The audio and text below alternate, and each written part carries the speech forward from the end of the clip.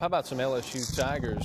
They got a big weekend this weekend, and they are going to be welcoming in a bunch of big-time commits. And we are welcomed by Dave Hooker, regional Recruiting Nation reporter. And Dave, LSU looking for a win against Florida, but also looking to win over some recruits. Tell us who's making the trip to Baton Rouge this weekend.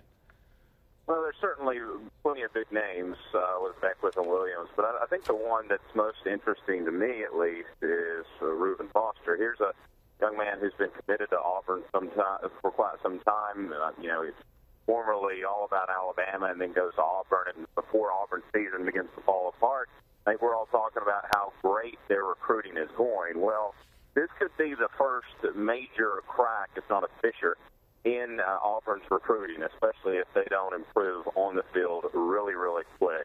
I'm told that Reuben Foster even has an Auburn tattoo. I don't know what he's going to do with that if he ends up at another school like LSU. But LSU clearly has plenty to sell. The game environment will be fantastic. It's one of the best in the nation, bar none.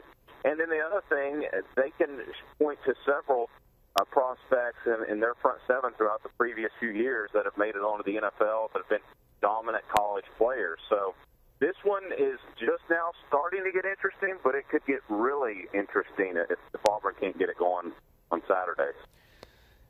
Dave Hooker, Recruiting Nation, appreciate it. And luckily for Reuben Foster, the tattoo is an AU, so I suppose that still opens the door to some other A schools. The number 2 player in the nation, committed to Auburn, but LSU certainly has not stopped recruiting.